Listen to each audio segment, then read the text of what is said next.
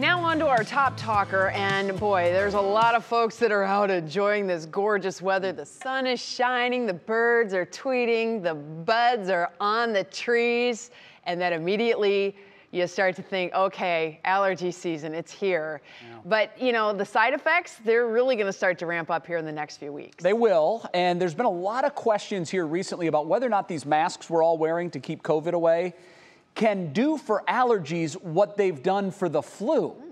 Let's verify.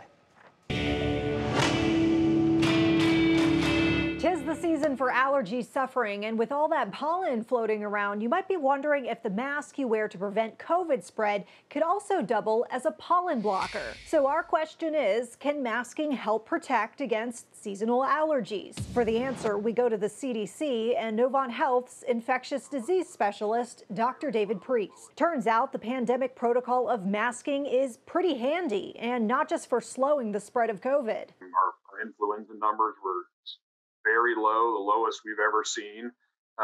And I think that was for a number of reasons. One is people mask. So can those benefits apply to allergies? I think that would be no different in this case, that individuals who wear a mask are going to be more protected from tree or grass or pollens that are out there as we get into the spring. And the CDC agrees. It says one of the best ways to protect against seasonal allergies is to reduce exposure to pollen. It says masks can help by blocking larger particles from being inhaled. But it does say smaller particles could get through, so masks shouldn't be the only protection you rely on. By the way, if you have a reusable mask, you should already be washing it regularly, but for allergy sufferers, it's even more important since pollen could get stuck on there after each use. So we can verify masking can help protect against seasonal allergies, but for big allergy sufferers, you might want to pair it with another protective measure.